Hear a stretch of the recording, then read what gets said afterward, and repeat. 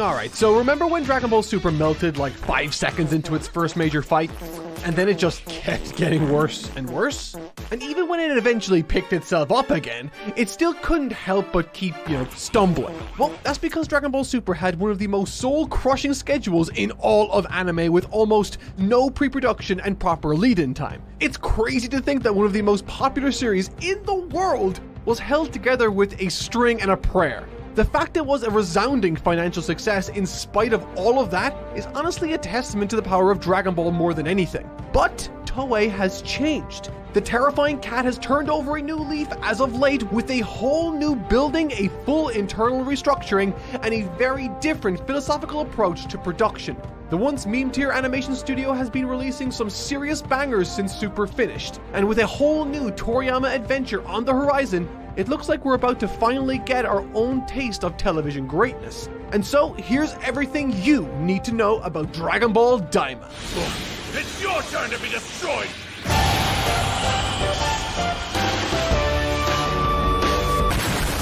Did you know that this is reportedly the most Akira Toriyama has ever been involved in a Dragon Ball show's production? And I do mean ever. Dragon Ball Daima began its life as a totally original Toei series back in 2021, but then when Toriyama was asked to provide some advice for the project, he ended up diving in head first, leading to him not only overhauling the story completely, but additionally created and designed, well, almost everything you'll see in the show.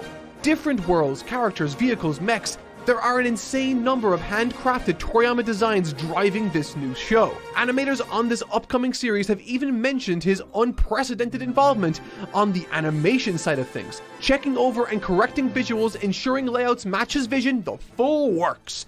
Now, of course, tragically, Akira Toriyama passed away this year, which has led many to wonder about the fate of Daima itself. Was his work finished? What now? But this actually allows an opportunity to touch on one of the most spectacular parts of this show's existence: its insanely generous production schedule. After toying with the show for a while in 2021 through pre-production, the team at Toei created a pilot in early 2022 as a sort of proof of concept for Shueisha and Toriyama, with it being the very first time a Dragon Ball anime has tried to present Toriyama's modern art style to the world. At this point in the production, the actual plotline of the show was already largely mapped out, all in an effort to test this bold new direction, as well as ensuring that the sense of wonder, adventure, and breathtaking new lore was present throughout. As Toriyama himself said on Daima, quote, "It will be a mix of different things, and not just intense action." Now, I love action as much as the next guy, and given that this is a Dragon Ball series, it will have a wide assortment of combat, no doubt. But for me, Dragon Ball has always been more than a simple one-trick pony. The elements of magic, hilarity, heart, and adventure are not just parts of the story's history, they are the very foundations to its success. And with this series fundamentally being a celebration of the series for its 40th anniversary, we have a lot to look forward to. And if our sources are correct, that means we have one hell of an adventure to the Demon Realm, coupled with an oppressed nation, Majin shenanigans, and all kinds of creepy Kaioshin plotting. And, well, once the feeling was right and the plot finalized, they were granted a green light from the powers that be, and thus began assembling an incredibly skilled team tasked with bringing this story to the world. And this is where it gets really interesting.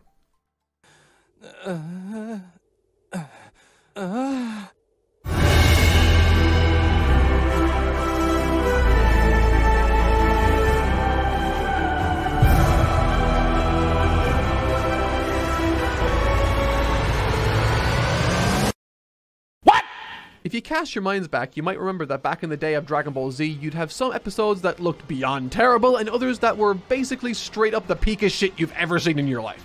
One of the all-time GOATs from back then, delivering so much of that very good stuff, was a guy called Katsuyoshi Nakatsuru. This dude was next level insane and so amazing at emulating Toriyama's style that not only do fans mix up their work constantly, even to this very day, but Toriyama himself kept confusing his own work for his. Nakatsuru wasn't just one of the greats in Dragon Ball Z though. By the time the Buu arc rolled around, he had risen to the role of character designer. And if you're like me and notice a difference in how Dragon Ball Z was drawn between Cell and Buu, well, that slight shift in visual design is thanks in large part to none other than Nakatsuru himself. Even as Toriyama's style started to evolve over the years, Nakatsuru continued to evolve with him. The pair's styles are inseparably intertwined, and yet, in spite of this, Nakatsuru's involvement on Dragon Ball has been pretty low-key over the past 2 decades, only animating a few short, rather inconsequential scenes here and there. But now, with Daima, Nakatsuru is not only back, but he is back once again as character designer. That means translating Toriyama's design work into animation-friendly versions, complete with full expression sheets, posing suggestions, the works, right? And based on the very little we've seen of the show so far, it truly does look like Toriyama's art come to life. And what better way to honor what may very well be his final contributions than in such a perfectly faithful manner? But of course, one man can't define the look of a show alone. Everyone draws a little bit different, animators aren't all the same level, and that's why animation directors exist to redraw stuff and keep things looking great all the time. Over the course of modern Dragon Ball, there have been several big names that even people not interested in animation know.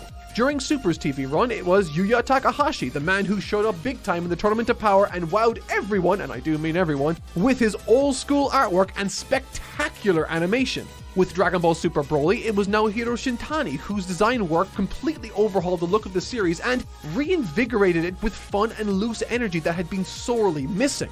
And with Dragon Ball Super Superhero, its design work and spectacular 2D opening brought in One Punch Man icon Chikashi Kubota, who seriously turned heads with his insanely polished sequences. Now, if I told you that they were all chief animation directors on Daima, it would probably sound like a list some fan might have cooked up as a dream scenario.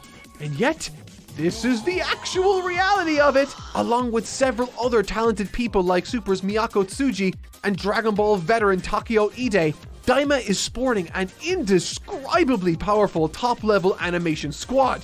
But ultimately, what is really setting up this show for success is that production schedule I mentioned earlier.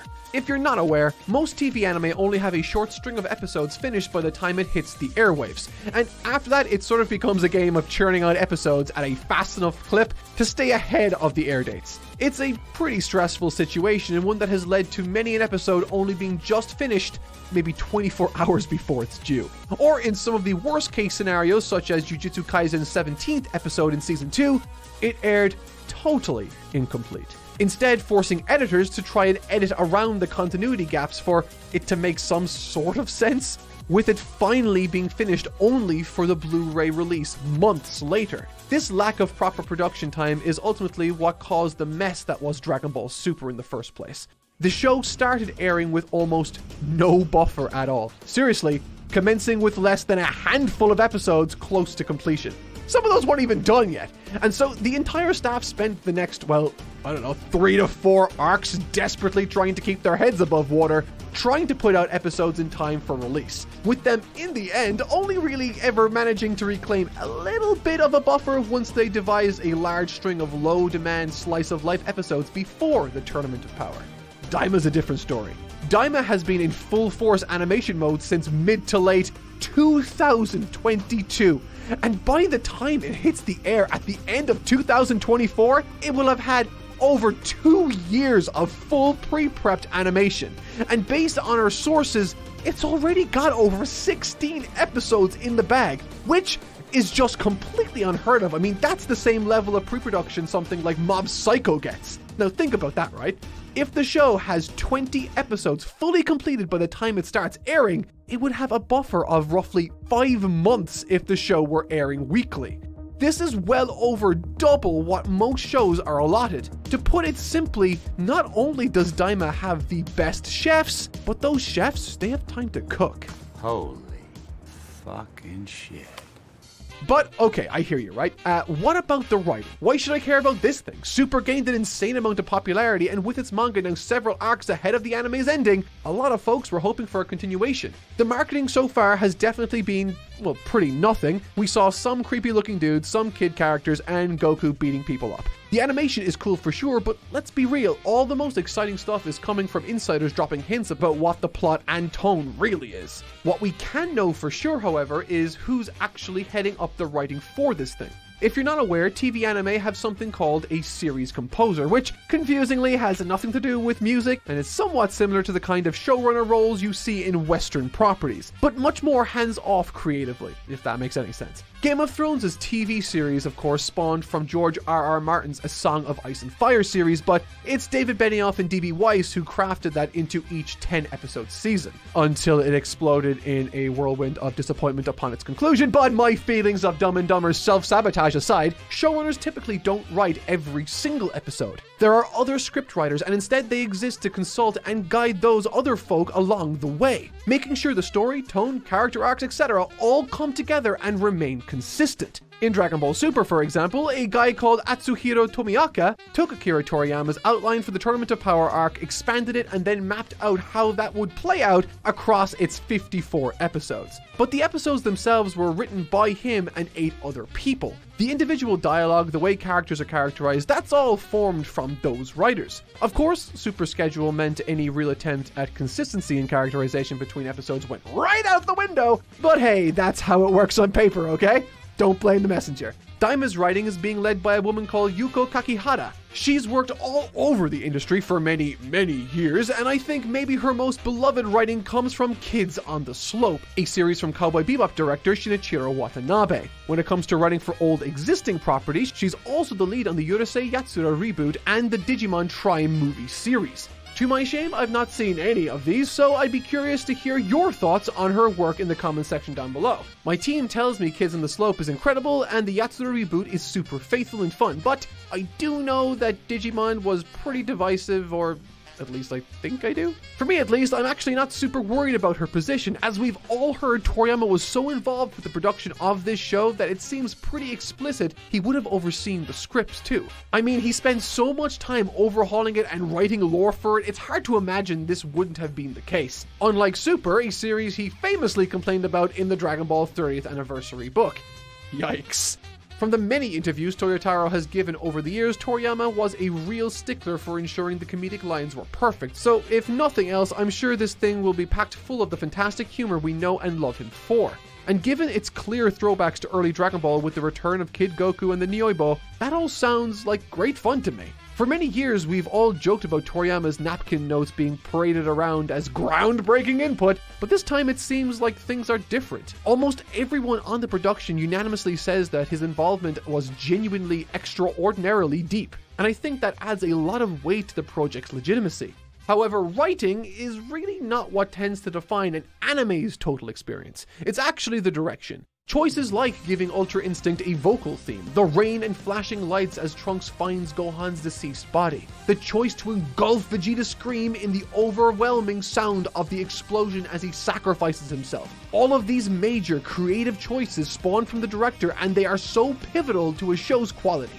Good writing can be presented in a boring fashion by a bad director, but a good director can take any quality of writing and elevate it to new heights. Across a lengthy TV production, each episode ends up directed by a different person, and the quality of those episodes tends to depend very heavily on who's at the helm. But anime also has a higher directorial role, a series director. They helm the entire project. They nail down every single creative element presented to them, the color design, the music direction. They oversee everyone's storyboards, making corrections where necessary to bring it in line with their vision. Dragon Ball and One Piece fans have both seen what a series director can do to overhaul a show. Tatsuya Nagamine completely 180 the look and feel of Dragon Ball Super with the Tournament of Power arc, and he did the same thing again with One Piece's Wano arc. It's a powerful role that offers huge creative control. But concerning Daima, it actually comes with 2 series directors, and they both could not be more different.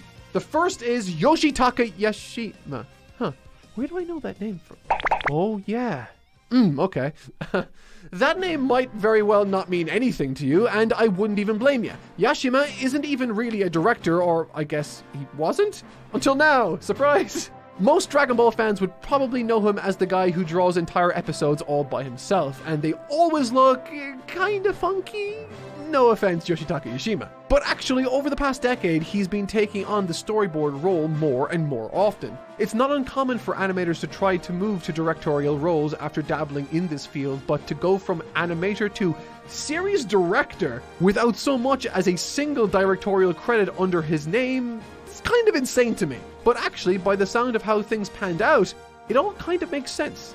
It turns out Yashima is actually really good at realizing Toriyama's wishes, and coming from an animation background has meant he's been able to produce assets for the staff that are completely invaluable and almost unheard of in other productions. For example, in episodes with many different viewpoints all spread out across a large region, it can be hard for staff to work out where everything is spatially based on a storyboard and script. So instead, Yashima drew out a map of the area on paper, labeling where all the characters are and what they're doing. Even for background artists, his above-average artistic skills have allowed him to sketch out environments and camera angles beyond the strengths of most directors. It's offered a clarity and mutual understanding seldom found in these kinds of animation productions. And if he happens to lack a vision for more creative aspects like lighting and musical direction, well, Daima appears to be in luck because the other series director is a woman with obscene talent and a vision that has seen her rise to the ranks over the years and become a fan favorite. And that person is Aya Komaki. Having spent 11 years on One Piece, Komaki truly came into her own on the show, directing spectacular episodes like Luffy facing up against the 3 admirals in episode 474, the Whole Cake Island musical in 875, and even the big samurai reveal in Wano in 909. Her episodes have truly stood out over the years for their stunning emotional beats, creative ideas, and iconic colors. It's landed her the role of co-series director for much of Wano, and she went on to direct all of the musical segments of One Piece Film Red, arguably the most iconic looking parts of that movie, mind you. Her eye for composition is unparalleled, and I think it's so interesting to have someone whose strengths lie in character work lead a tale that's typically put action at the forefront of the story. It all totally lines up with Toriyama's assurance that there's a lot more to this tale than kids punching one another though. Like I mentioned, the heart of Dragon Ball for me has always been in its ability to land those emotional moments between the combat. Krillin's death in Dragon Ball, Piccolo's death in Z. The emotional impact of those moments and the stellar way they're directed on the screen is a core facet and important counterpart to the combat. But hey, the action is also a great part of the show, and we know for sure that great animators like Naotoshi Shida and Sanda are on board with this project, so we're in good hands in that department either way. And interestingly, Komaki's husband is Dragon Ball veteran Kazuya Hisada, who has not been seen on this series since, checks calendar, 2008! This man was maybe the single greatest animator in all of Dragon Ball Z, and look, I know it probably won't happen. He hasn't worked on Dragon Ball in like a bajillion years, but if ever there was a chance for him to return to the series, surely it would be when his literal wife is helping helm up the show. Let me believe, okay? With all of this said, Yashima and Komaki just seem like a real powerhouse duo on paper. One with a genuine understanding of animator workflow and planning, and the other a creative force to be reckoned with. It's pretty crazy to look at who's involved in this project and suddenly start to see the all-star production Daima appears to have. The passing of Akira Toriyama caught everyone off guard, and a byproduct of that is that Daima's significance feels greater now. To the best of her knowledge at this time, this is the last Dragon Ball project to feature his major input.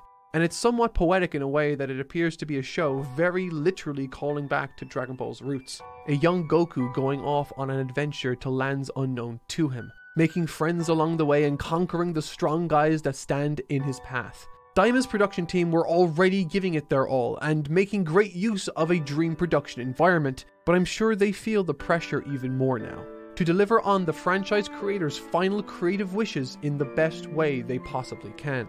With everything that we've covered today, it seems like this may very well be achieved and then some. Ultimately, there is never a 100% certain way to know whether any creative endeavor will succeed or fail, but at the least, this show has every single tool, asset, creative behind it to make that success as likely as possible. Really, the only element that we don't have decades of reference for at this point is Toriyama's own contributions to this new story. But I think I can speak for a lot of people here when I say that I have faith in his writing and his vision. He is, after all, the sole creator of Dragon Ball, the anime that changed the world as well as my very life. I honestly cannot wait to share in the fantastic community energy that comes with weekly Dragon Ball when it begins airing in the fall. There's really nothing quite like it, so I'm excited for all those out there that are new fans that haven't gotten to experience it yet. And I'm sure that final episode is going to hit exceptionally hard as we say farewell to not just this series, but Toriyama-driven Dragon Ball 2. The far future of Dragon Ball may very well be a cloudy unknown for now, but its near future is one to seemingly be very excited for. I've been Mark Fitzpatrick, and I'll see you guys next time.